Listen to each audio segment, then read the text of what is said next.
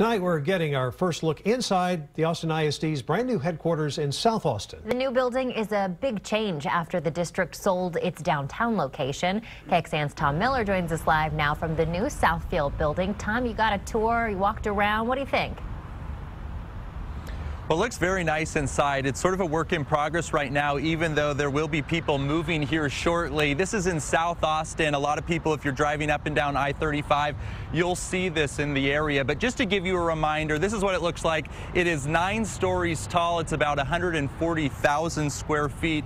And the main reason that AISD is moving here is because they sort of want to consolidate, they want to improve their technology, and they want this to be more user-friendly. So board meetings are going to be held on the first floor here.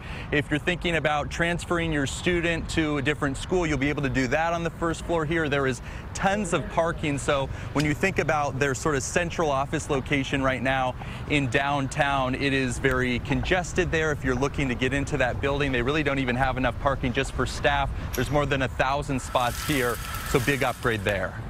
Yeah, big upgrade there, Tom. How much did this new building cost, and where did the money come from? This building specifically cost $28 million.